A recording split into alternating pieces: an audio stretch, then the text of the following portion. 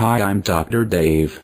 The Latissimus dorsi, plural, Latissimus dorsi, is the larger, flat, dorsolateral muscle on the trunk, posterior to the arm, and partly covered by the trapezius on its median dorsal region. The Latissimus dorsi is responsible for extension, adduction, transverse extension also known as horizontal abduction, flexion from an extended position, and internal rotation of the shoulder joint. It also has a synergistic role in extension and lateral flexion of the lumbar spine. The number of dorsal vertebrae to which it is attached vary from 4 to 8.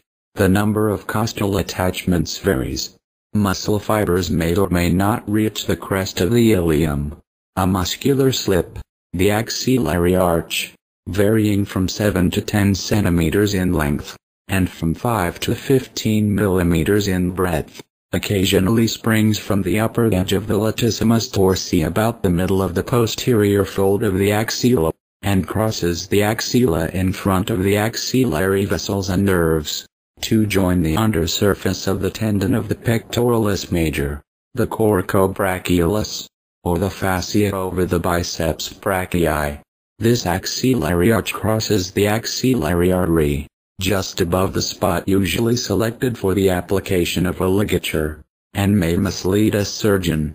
It is present in about 7% of subjects and may be easily recognized by the transverse direction of its fibers. A fibrous slip usually passes from the upper border of the tendon of the Latissimus dorsi, near its insertion, to the long head of the triceps brachii. This is occasionally muscular, and is the representative of the dorsopedrotulerous brachii of apes. The Latissimus dorsi is supplied by the 6th, 7th, and 8th cervical nerves through the thoracodorsal, long scapular, long subscapular nerve. Thanks for listening. Goodbye.